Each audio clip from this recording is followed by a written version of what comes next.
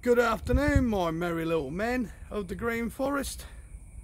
Welcome back to Mr. Nuts' House of Little Trees, part 2 with the juniper.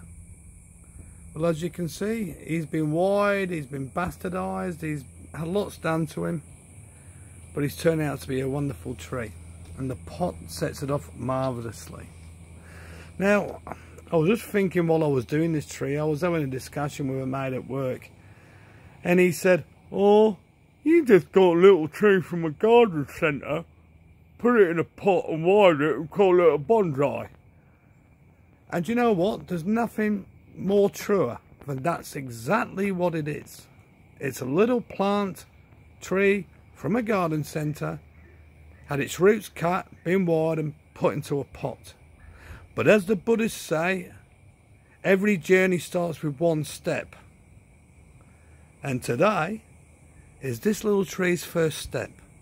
And isn't he beautiful? Now, I'm 47. I'm not going to live forever. But this tree might live for a couple of 100 years. Who knows? And I might have a descendant, a great-great-grandchild, say one day, "Who put that tree in that pot?"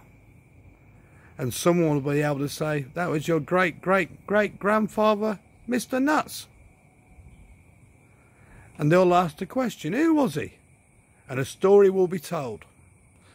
So, just for your peace of mind and your way of thinking, today I put a little tree from a garden centre into a pot. It could make me immortal. What a wonderful way to look at things. And how beautiful is he? This is Mr. Nuts from Mr. Nuts' House of Little Trees, signing out, loving you all, and I'll be back with some more videos. Bye bye.